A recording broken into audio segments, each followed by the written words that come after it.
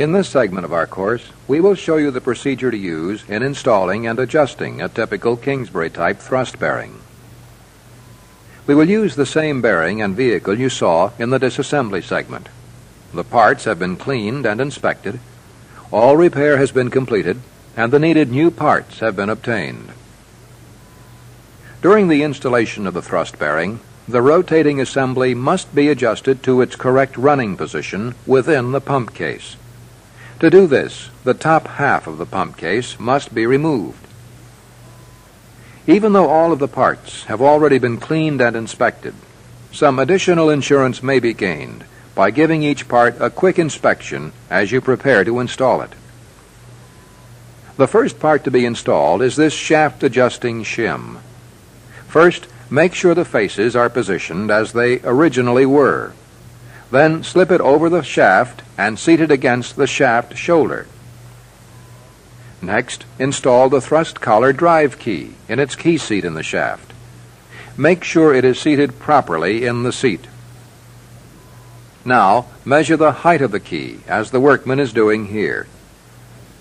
Then, measure the depth of the key seat in the thrust collar.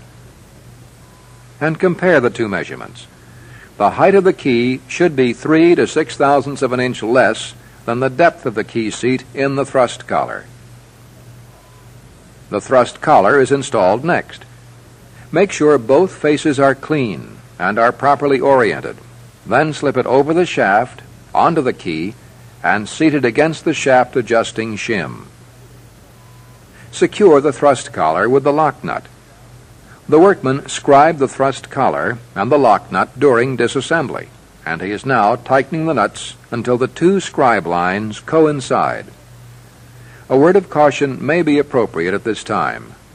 If, during repair, any metal was removed from the face of the lock nut, either face of the thrust collar or the shaft adjusting shim, you can see that the scribe lines would be meaningless. However, since no metal was removed from any of these faces, the scribe lines will coincide when the nut is properly tightened.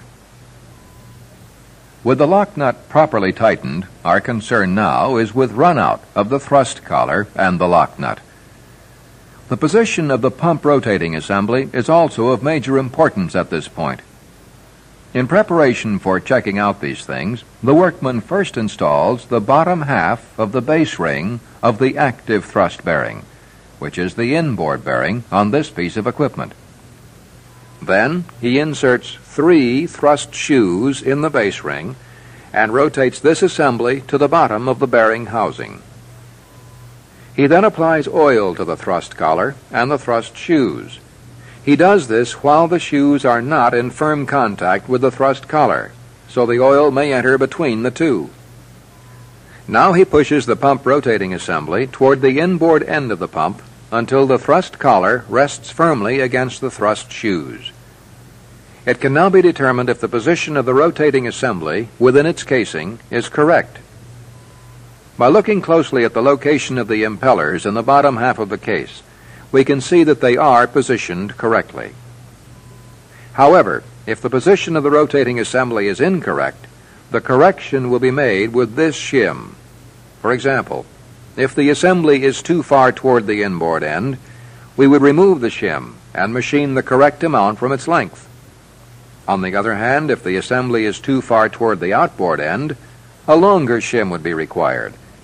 If you have any doubts about your piece of equipment, consult the manufacturer's manual or ask your supervisor. This is a picture of a centrifugal compressor rotating assembly, adjusted to its running position within its case.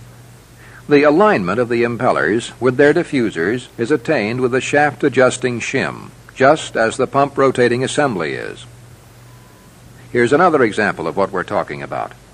This steam turbine rotating assembly is adjusted to have the correct gap between the nozzle and the buckets on the first wheel, and the adjustment is done in the same manner as is the pump and the compressor. There will be some variations in the procedure, but the basics will remain the same. Once the workman is sure the rotating assembly is positioned correctly, he prepares to check the thrust collar for runout. As you can see, he is adjusting the foot of the dial indicator on the face of the collar. This task will usually require 2 workmen. This workman applies pressure to the end of the rotating assembly, keeping the thrust collar in contact with the thrust shoes, and watches the dial indicator, while another workman turns the shaft from the coupling end. There should be no run-out here. If there is, the collar will have to be removed and the cause of the run-out corrected. Another place where run-out could occur is the OD of the thrust collar lock nut. Remember, the ID of the outboard oil seal ring seals on the OD of this lock nut, requiring a relatively true running surface. Before the run-out is checked, however, the set screw should be tightened, as the workman is doing now. With the foot of the indicator on the lock nut, one workman watches the dial while the other turns the shaft. The total indicated run-out here should not exceed 0.02 of an inch. Excessive run-out would indicate some deformity on the face of the lock nut and would necessitate removing the nut and correcting the cause of the run-out. If the rotating assembly is removed for other work, these run-outs may be checked easier and with more accuracy if done on the lathe, as this workman is doing on a compressor rotating assembly. Once the rotating assembly is positioned and the run-out of the thrust collar and lock nut has been checked, the top half of the case may be replaced and the seal glands tightened before continuing with the installation and adjustment of the thrust bearing. The workman found during inspection that it was not necessary to remove this oil seal ring. If it had been necessary, he would replace it at this time and secure it with the bearing adjusting shim. This O-ring prevents oil from leaking by the oil pump bracket and should be replaced with a new one, as the workman is doing now. Once the new O-ring is in place, position the oil pump bracket in the lower half of the bearing housing and replace the bolts in the lower part of the bracket flange, but don't tighten them at this time. The next step is to install the base rings on both sides of the thrust collar. Remember, 1/2 of the inboard base ring was installed earlier, along with its thrust shoes. Now the workman is installing the other half of the inboard ring, making sure the leveling plates on the 2 halves are properly interlocked. He then installs the base ring on the outboard side of the thrust collar, again making sure the leveling plates are interlocked. Now the remainder of the thrust shoes may be installed. Before they are, however, check the babbitt surfaces once more to make sure there are no nicks or burrs on them. If there are any, no matter how slight, remove them with a scraper. We told you earlier in this course that the Kingsbury type thrust bearing is designed to operate with a wedge of oil between the thrust shoes and the thrust collar, thus preventing any metal-to-metal contact during normal operation. An important part of this design is the beveled radial edges of the thrust shoes. The leading radial edge of each shoe must be beveled to permit the oil wedge to form. And since these shoes are designed to operate in either direction, both radial edges must be beveled or chamfered.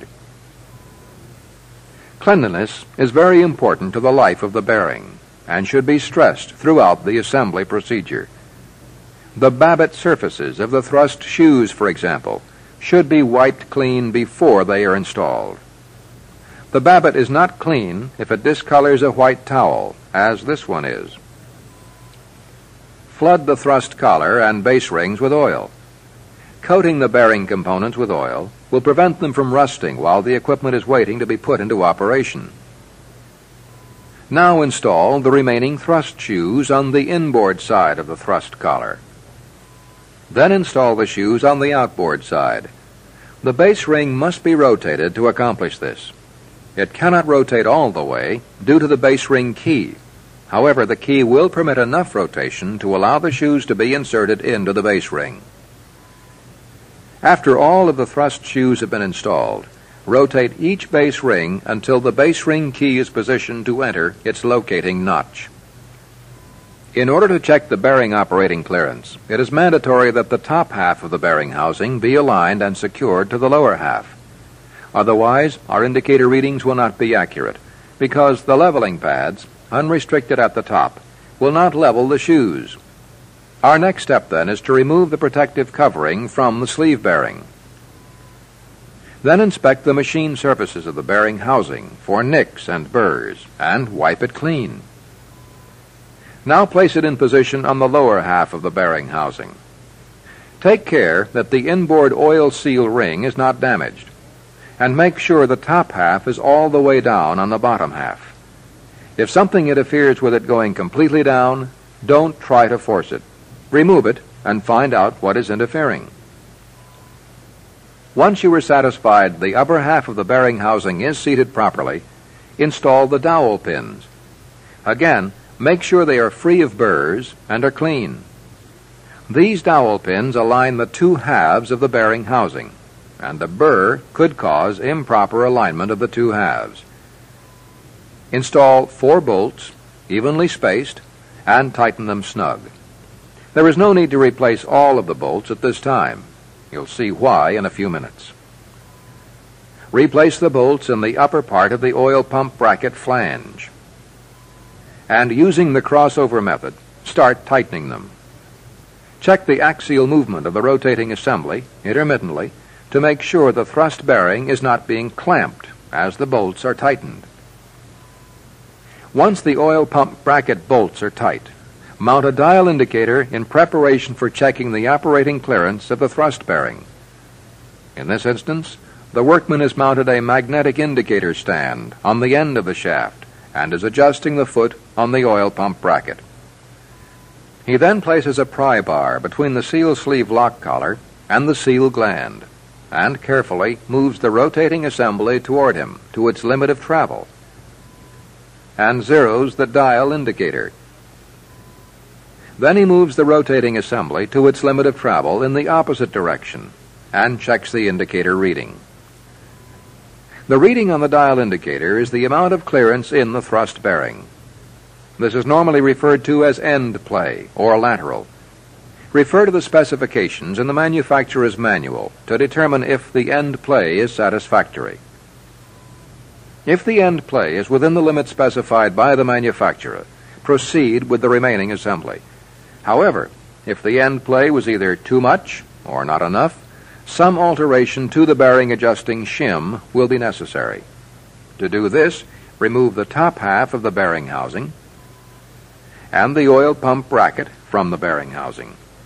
Then the shim may be removed from the bracket. Let's take the situation of not enough end play first.